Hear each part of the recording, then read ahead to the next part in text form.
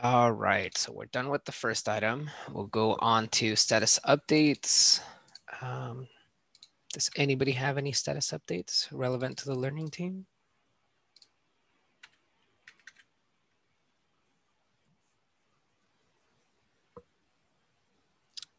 I can give a maybe a forward-looking statement that I've been working on Tekton quite significantly. And there's going to be a new Tekton pipeline as opposed to a task that can be a little bit more sophisticated.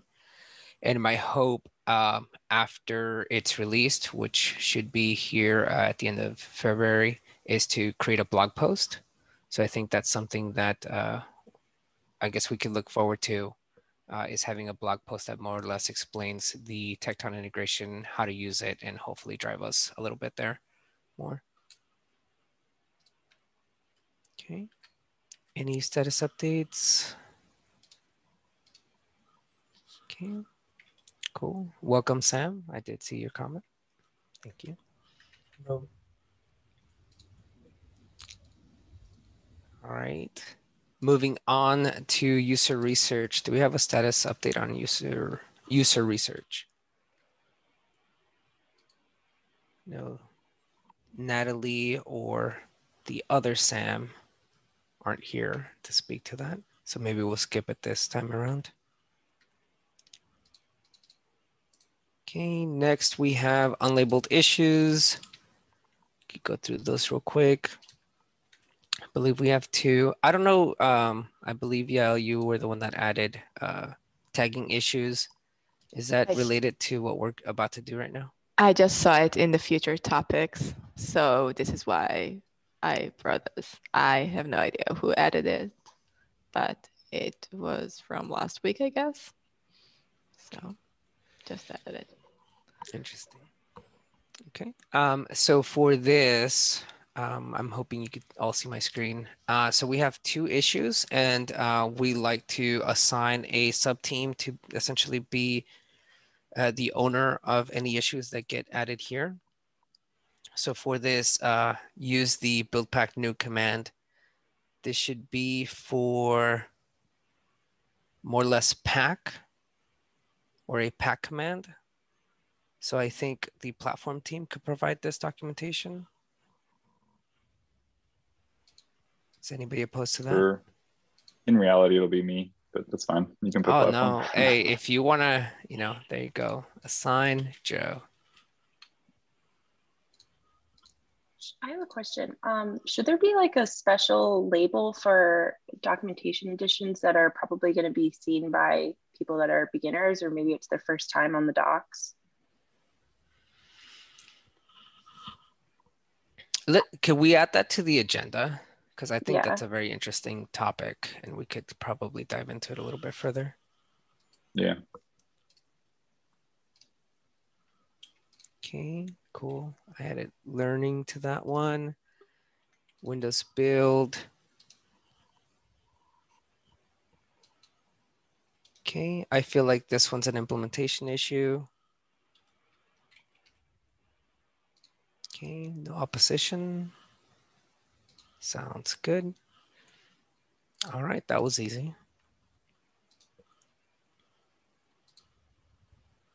All right, so the next item in the agenda is tagging issues. Yao, you said you're not sure what that is really about. Anybody have any ideas? We can keep it in the future topics for next week in case someone. We could do a blame again and figure out who did it. All right, registry nav button. Yeah, so this is a pull request that adds a registry link to the nav bar. And I think I'm going to merge it today, even though we're probably not going to do the registry launch today. We're just waiting for some people to update their build packs with more metadata so that all the build packs actually look good when we launch it.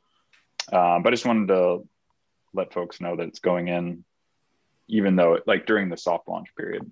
Right. That makes sense. Yeah, as I was looking at this PR, I mean, I definitely didn't stand in the way of it, but I think in the future we might want to look at either collapsing some topics or Yeah. the search functionality might also help in some of that. I think Chocolatey has like a search and it lets you search docs or, in this case, the registry. That might be a thing, but just different things because it does feel like it's starting to get a little cluttered. Yeah, I agree. Yeah. I think, I totally agree. But the reason I ended up wanting it there is advertising. Like, Yeah. I want people to see it a little bit, and then we can collapse it, because it's a new thing. So Cool. All right. You want to talk about the launch blog? oh yeah, that's just a link. If you have a chance to review it, please take a look. Just copy editing or whatever. Still not 100% sure what day we'll launch. Maybe Wednesday, but I don't think it'll be today. Okay, cool.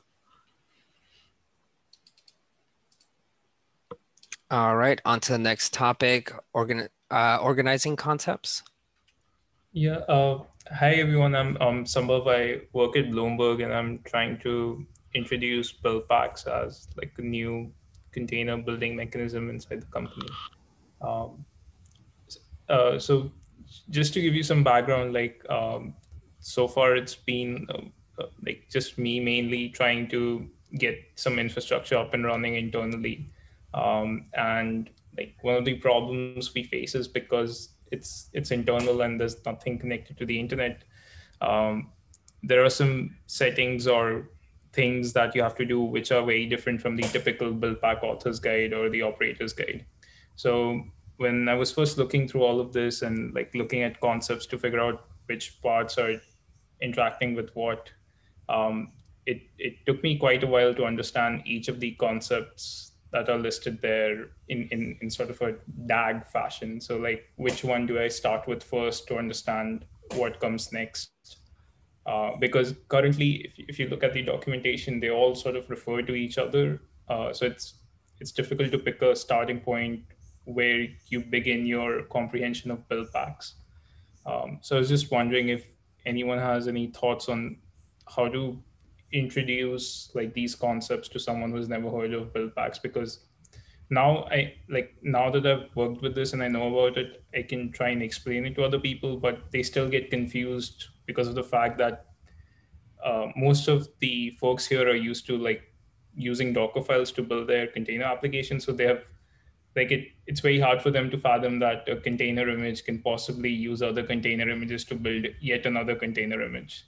And then how all of these things come together and the different like container images that come into play, that's very difficult for them to understand. And like concepts like build packs, builders, etc., regularly get confused internally. Like when I tried presenting it to people, they were getting confused between what's a build pack, what's a build package, what's a builder, and how they interact with each other. So that was sort of my some background information on why um, I put that topic in the agenda. Like, has that been a common issue for new users? Like, or is it something that I'm facing only because it's internal and I had to implement a lot of these things from scratch and understand these concepts in details, or is it just like a common thing? It's definitely not just you. I'll say that much.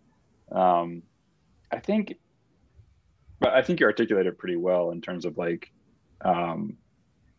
things referencing other things. Like I can imagine like, what's a builder? I click through and it talks about what's a build pack, and then you see a link to a builder and kind of feel like you're not getting anywhere. I wonder like we do have a bunch of things that people need to learn about, and I think as the project matures, some of those things will. I think our hope was that some of those things would like go behind the scenes. Like, we definitely hoped that builder image would be just an implementation detail at some point. We're not there yet though. Similarly with build packages. But I wonder if like one approach to reduce some of like the things you have to learn would be to really lean into so I know Dockerfile, and then here's the progression, which is like, I think we've steered away from that because we don't want to put too much emphasis on like a one-to-one comparison with Dockerfile, because like at the end of the day, I think people would be left like, well, so why do I need Buildpacks? And it's like, oh, well, it's all the things that you can't compare to Dockerfile that make Buildpacks have like more advantages. But maybe that's something that we need, if only to start people off. I don't know, anybody else have thoughts? So I have two thoughts. One of them, in relation to what you just mentioned. I mean, is it fair to say that maybe our app journey, right, which I think is like our very like getting started tutorial, is like overly simplistic, right? Where it's literally you just run pack build and it just like builds an app image and it doesn't tell you too much about exactly like how the system works. That's I guess one question I have, whether or not that should be a little bit more of bringing, again, kind of with the same vein of maybe acknowledging that most people already have a Docker file or Docker, experience. It's like, okay, so this is how you do it here, and provide a little bit more context. Yeah, I feel like I think probably to your point, the app journey guide is great if you have someone like Sam in your organization who's figuring all this stuff out for you, and all you have to do is run pack build. But I think for the majority of people, like that's like they're probably coming in learning about Buildpacks and trying to understand the whole picture so they can figure out how it fits into their organization or whatever. So yeah, maybe. Yeah, and then the other, or maybe we could have two, right? Or maybe a different set of examples, maybe more tailored to very specific use cases. So that could be a route. The other thing I was thinking about was, like, at least for me, I'm very visual, right? And if I look to the components section under concepts, like, yeah, it's like just a whole bunch of stuff, right? Like literally descriptions of things. Whereas at least for like the build operation, right? I'll share the screen real quick. Yeah. So for like the build operation, right, it at least gives me something, right? Like it tells me that there's this builder thing. It tells me that there's build packs and a life cycle and a build image. So like this actually like tells me all the components in at least a higher overview, versus looking at something like, the builder does tell me what a builder is, but if I look at the components and how they interact together, like that's missing from this page. Like I feel like this page could have some diagram. I know we've done a lot of presentations that have those sort of diagrams. Yeah, even just some text about, like, we have descriptions of each individual thing, but like, yeah, I totally agree, a diagram, but even just text about how they all come together. Yeah, which we kind of do, but it's like in the build sequence, right? Yeah. I don't know, Sam, if you could provide more. So the build diagram there, that's actually what helped me understand the whole thing. So when you're coming from like outside the Buildpacks world, like it's still easy to understand Buildpacks and builders, but as soon as you get to something like lifecycle or platform, you start, like, platform is not something people associate with the CI tool or a CLI tool, for example. So when I tell them that, okay, Pack is a platform, they're like, what? It's just a command line tool. How is that a platform? So maybe in that build diagram, if we just introduce that the platform is the one that uses all of this and orchestrates it into the image, like that's the only thing missing from the concepts, and then put that in the original components page. I think that could be a good introduction, that in the build pack world, the platform is simply the underlying orchestrate, like the tool that orchestrates the lifecycle to do XYZ. I'm pretty sure I at least have a slide in one of the talks I did that kind of tries to specify what a platform is. But yeah, I think something like that would definitely be good here. Yeah. The The other thing, which is like in builders, you talk about build images and run images, but like uh, like although run image is there, suddenly on the right side the run image is suddenly gone. Like so so on the left there's the run image, and then on the right side it's not there. So maybe some way to say that it's not part of the builder image, but that's what it uses to create the Mm-hmm. final like app image or some. I don't know if we can provide some cue for that, like where that run image is actually ending up. I see. Yeah, that makes sense. Cool. This is all really good feedback. Yeah. Sorry, just to offer my couple cents in here. I'm also peruse these docs, and I just wanted to highlight a point where, like, I feel like all these components, you're sort of given that all right away. And I know for me, it'd be really nice to have like a bird's eye view when you do have these kind of things listed out, just to see, maybe what the most important things to know right away are before, maybe a month later, I don't know, 3 weeks later, when I want to get into a more granular level, then I can investigate, then I can know what Mm-hmm. the life cycle is doing and things like that. I feel Yeah. like that would have helped me, which again, it's only because of Buildpacks, because there's these different abstractions that you sort of are being made aware of right away, right? Yeah, no, I get that. It's like, should I read about the life cycle? I don't know. And we're kind of presenting people with, here's a bunch of things you might want to read about, but you don't know if you should read about or care about. There is And then just some of them are super important. Yeah. want to add that there is just so much information that maybe we should just create like an introduction like page that's saying this is like a really high overview. Yeah. And if you care about this, go and read this page. If you care about something else, go and read this page. But it just, Yeah, I think you're right. I I was remember just that looking at the getting. yeah, Sorry. when I joined, it just, you're getting so much information from everywhere, so many things to read and see, and it's just too much. You're getting lost. Yeah. I think something that may help is like a step-by-step tutorial which tackles like the most general use case, which is first, most probably people looking into build packs are using it to build apps. Like they are the most generic users who need to know the least about all of these concepts.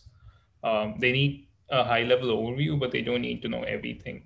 Then the next stage is the build pack authors who need to know how to create build packs. And finally, it's like some infrastructure owners who need to know, who need to provide like certain stacks for you, or who need to provide a platform, like who recommend a platform for you to use, whether it's Pack or Tecton or Kpack or anything else. So for someone creating a new platform, their understanding of concepts have to be very different. They probably need to know about how the life cycle is working. For someone creating a builder, they probably will just use the life cycle binary or image as is. They'll never investigate what's going underneath. So that's what an operator's guide would be. And then for the build pack author, they don't really care about stacks. They just care about like, here's the stack that my operators provided me, and I'll just write build packs on top of it. So maybe like if we gradually introduce the concepts based on which slice of the infrastructure you own, I think that might help. I do Yeah, that wonder, makes like sense. with all that said, right? It's all pretty nebulous in my mind, but let me try to see if I could explain it. So I think like the general getting started here should be like maybe something that we would have done at a presentation, right? Like a what is it, KubeCon presentation, but like not the deep dive, but the like very high level overview with some like diagrams or something that really shows like, hey, this is what this is all about, right? And then from there, each one of these guides, app developer guides, could maybe have a getting started as well. That's very specific to that persona, right? That kind of goes more into like what Sam, you just mentioned. Yeah. But I definitely think it'll take a couple iterations to really morph this into a much better, I guess the close to perfect solution.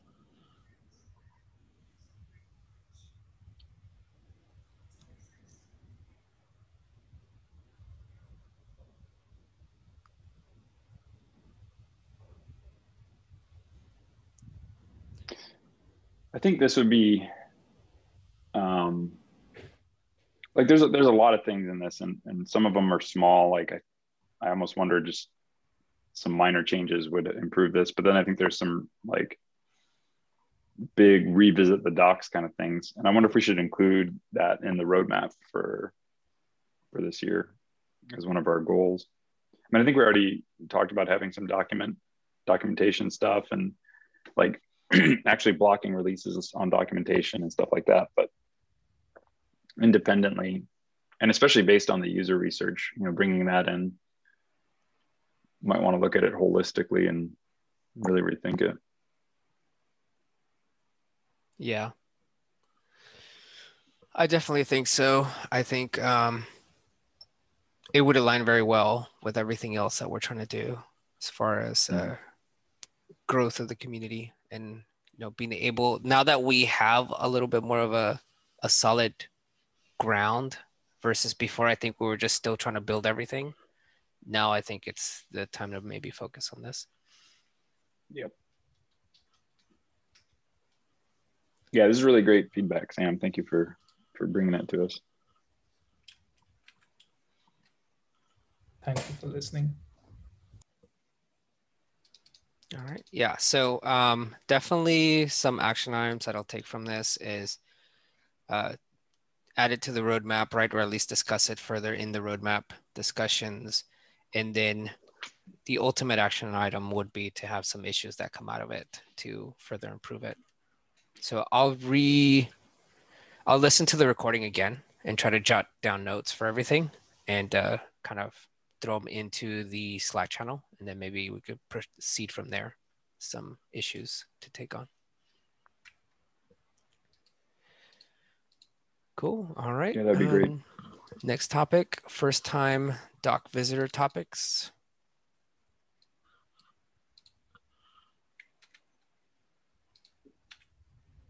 Yeah, I don't really have that much to say, except I think that some of the work that we're doing on docs that are probably going to be more visible to people that are maybe first time Buildpack authors or first time developers might need special attention, or they might need to be in a more visible spot in the docs, or maybe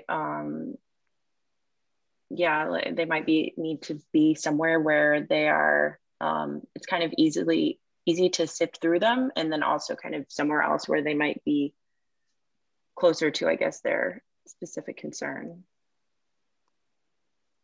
Yeah, that makes sense. This came up just I think yesterday when I was we were finalizing or putting some finishing touches on the group additions to the Project Tomo RFC. That's where you have like the pre and post build packs. And I think I did create an issue for it, but it's like an important thing to document for some of our important power users, like people using the Instana build pack on Google or whatever. But for a first time build pack author, that's like totally extraneous. And you would not want to bring that kind of thing into the picture at all.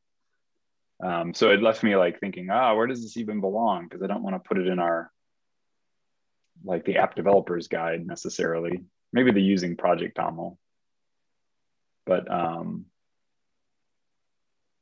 yeah, I think that's the kind of thing you're talking about. Yeah. Would it be, just thinking from an organizational standpoint, would it be like per page or per topic, like, heading? Probably per topic. Because if we were to think of like just that example that you just brought up, Joe, if we look at using Project Toml, like I think a lot of our current documentation is geared towards, a page in regards to a context or subject, right? And then I don't know if we want to break away from that, right? What's up? Yeah, like a single page, I think, is the key thing there, right? Yeah. It's like there's using Project Toml, and it assumes that this page is sufficient for anyone using Project Toml. Is that kind of what you're getting at? Yeah, and then where inside of this page, or however you want to like break it down, right? Like we probably want to have those smaller snippets or blocks where they're independent of the entire content, and just say, okay, this is how you use pre and post, and then maybe marking those as some sort of, I think I've seen it in other documentation, right? Like whether it's an advanced topic or a beginner topic, and making that readily available. I don't know if that's what this, this is exactly what we're thinking about, but that's what came to my mind. Yeah, I'm gonna have to drop off. I think we should sort of fold what Danielle brought up into that larger discussion about what we put on the roadmap for rethinking the docs. I think it's very much related to what Sam was bringing up, and that it's just like in that we should be cognizant of being hostile towards people that are just getting started, but then also try to accommodate people that are looking for like, oh, how do I do this more advanced thing, but not necessarily entangle them. That makes sense. So yeah, I'll definitely own making sure that gets into the roadmap, but we should also look at creating some more tactical issues on the repo. Oh, yeah, we didn't get to our last one, migrating missing specs to the doc. Is that okay if we add that to the next meeting? I approve. Sounds good. All right. See you all. Thank you so much.